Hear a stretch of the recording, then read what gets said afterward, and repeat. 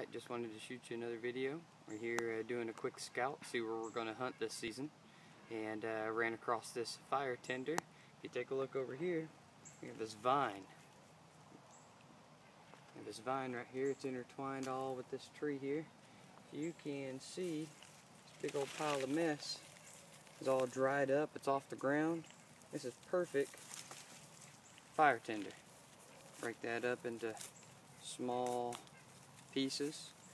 Dave Canterbury on his videos calls this a strangler vine because it climbs up in there and strangles everything. This stuff is dry. This is perfect tinder. And what we have that it's wrapped up in is a cedar tree. So we're getting two tinders right here. You can take your knife, pull some of this bark off this cedar, and you've got excellent fire starting material. So this is what Dave Canterbury calls the possum mentality. While you're out and about looking for other things, like we're here on a deer scout, mark on our trail, see where we're going to come as soon as season starts, where you find the materials that we might need, so when we get lost or when we're out in the woods or we're at our end destination, we have everything we need to have a good solid camp and survive.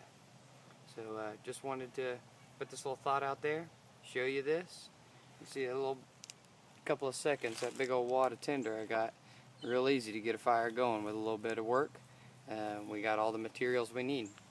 So thanks for joining us on this video. God bless.